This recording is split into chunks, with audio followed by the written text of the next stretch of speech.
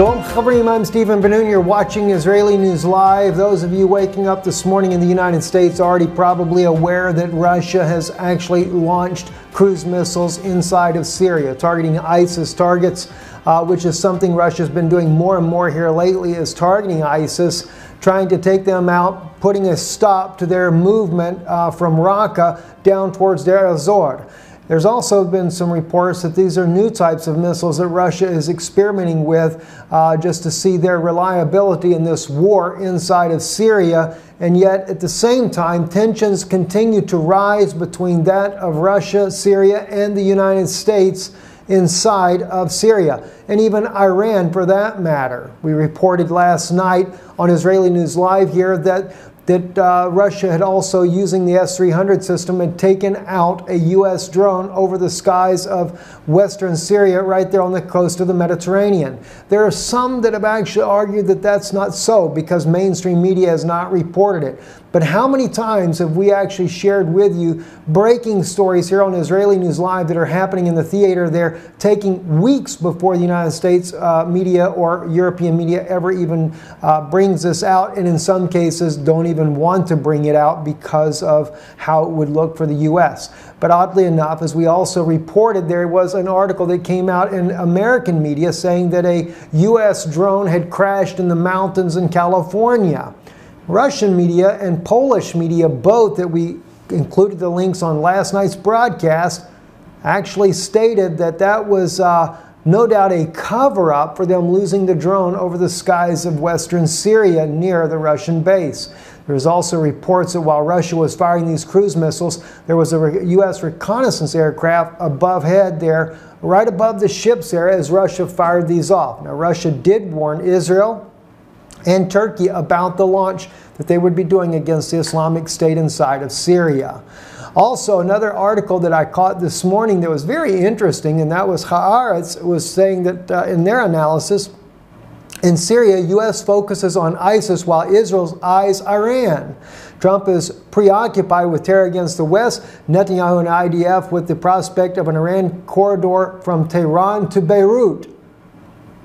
So according to Haaretz, it's kind of interesting to see that Haaretz is leaning towards the idea that while the U.S. is trying to take out ISIS, that Israel will deal with Iran. And of course, Jordan joining in with them on that. But you know, it just seems to be absolutely a little bit, maybe not totally wrong what Haaretz is saying, but they are leaving out one important factor.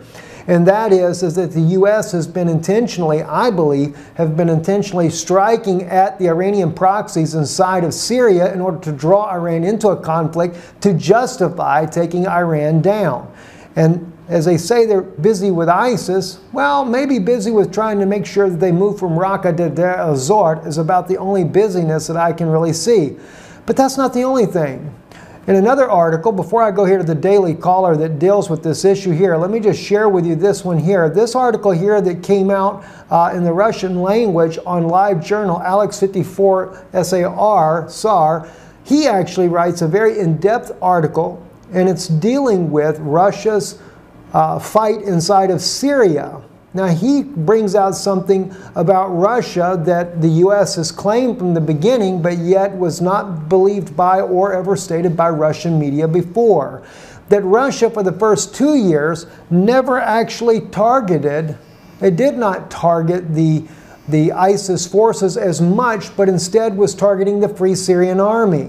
Well, I probably would have to agree with him on that because, of course, the Free Syrian Army, backed by the United States, as we've been saying all along, it's been a proxy war. Now, I never thought that Russia wasn't targeting the Free Syrian Army or Al-Qaeda or Al-Nusra or any of the other fighting factions that have been armed and strengthened by other outside forces of the NATO coalition. But clearly, I did not think that Russia was not fighting ISIS. But as he brings out, it's only obvious in the latest rounds of attack that Russia has done against ISIS militants and the numbers that they have been killing by doing so, that Russia did not target ISIS until really heavily until now.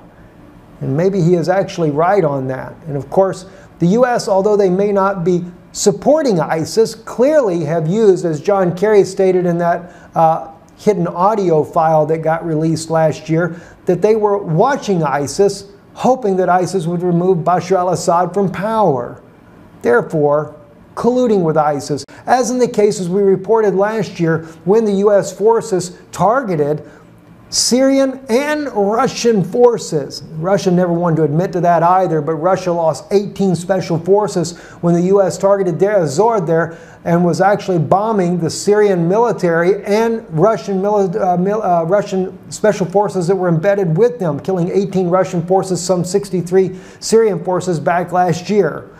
Again, Israeli News Live brought out the facts of what was happening when Russia didn't want to admit to that. And again, the United States, of course, never wanted to admit that they intentionally targeted the Syrian government at that time, but Russia countered with an attack on Aleppo's secret base there that the U.S., along with Qatar, Saudis, Turks, were all colluding together in a fight against and controlling the operations of the Al-Qaeda, Al-Nusra, ISIS, and even that of the Free Syrian Army. Russia, using a bunker buster, killed many of those operatives, including one Israeli, one American, and I forget how many exactly it was from Qatar. Majority were from Saudi Arabia and Turkey as well. Turkey has never been on the side of Russia, and if Russia thinks they're on the side of Russia, I guess they'll find out when this all plays out in the end, because when the U.S. and Russia if they end up in a battle in the Middle East here, Turkey is not going to side with Russia, as it seems to appear. And the reason I know this is because Turkey is being used as a key ally for Israel in the building of the Third Temple to bring about a false Messiah, an Antichrist spirit that they will call the Messiah for Israel, and to bring about a Middle East peace, putting Turkey at the head of all of this, or the Saudis, or maybe they share it together. But they don't get along very well, do they? Well, maybe they do, and we just think they don't. Never really know. Anyway, it's getting very interesting to say the least. And going on to another news here, though, I wanted to share with you here, and that is right here on this particular Russian report. It also is an agreement with the Daily Caller that says U.S. could be headed for a major showdown with Iran and Russia in Syria. The Daily Caller writes here, the U.S. could increasingly find itself engaging Syrian regime, Iranian, or even Russian military assets as the campaign to retake the Islamic State capital of Raqqa escalates. The Syrian regime and Iranian militias have increasingly tried to encroach on U.S. allied territory, leading to warnings and occasional bombings. Iran is particularly concerned with U.S. influence inside of Syria, despite American insistence that its presence in the Syria is focused on defeating ISIS. Russia is also the main ally of the Syrian regime and has significant military assets inside the country. The chance for a catastrophic era is higher now than ever before the 6-year-old civil war, U.S.-based intelligence advisory firm, the Sofan Group, noted on Tuesday. Same thing in this Russian article right here. It's what it says in the title there, that the risk of war with the U.S. is at the highest point ever. Even going so far as to say the destruction of the international coalition of the Syrian Su-22 became the starting point in the still undeclared war of the Western countries against the Syrian regimes and its allies, Russia and Iran. This opinion was expressed in the conversation with the Federal News Agency by military expert retired Colonel Victor Levitkin.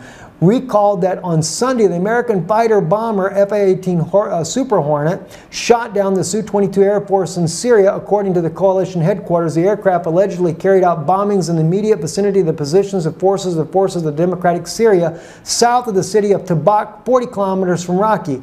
He says this, though, Americans cover their people and try to improve their survival for further anti-government actions. In fact, there was no need to shoot down a Syrian plane. Just Americans are determined to continue confrontation in the Middle East, the expert explains. So it is definitely headed for a showdown. And the fact that they're already somewhat fighting a proxy war against one another and the stepping up of all this latest tensions is showing that. And if Russia continues to target ISIS militants heavily like they're doing now, if it truly is a U.S.-backed, or even if Israel is involved with the creation of ISIS, as many have claimed that this is so, then we're going to find out that the war will definitely escalate. Because if ISIS is being heavily targeted by Russia, then we're going to see something is going to get completely out of control. I'm Stephen Ben-Nun. You're watching Israeli News Live. Shalom, and don't forget, we have that conference coming up in the United States. You want to get your tickets to that? They will not last long. Tickets are still available. globalversusflatearth.com. Check it out. I'm Stephen Ben-Nun. See you in August 5th and 6th in Duluth, Georgia. Shalom.